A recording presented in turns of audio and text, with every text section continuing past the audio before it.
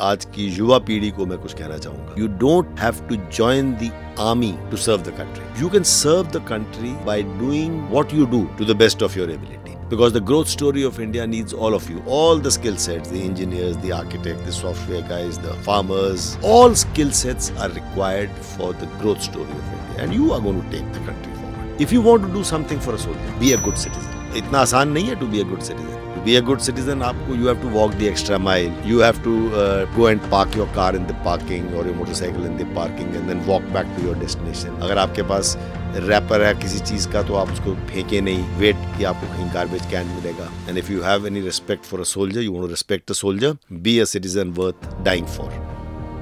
Jai Hind.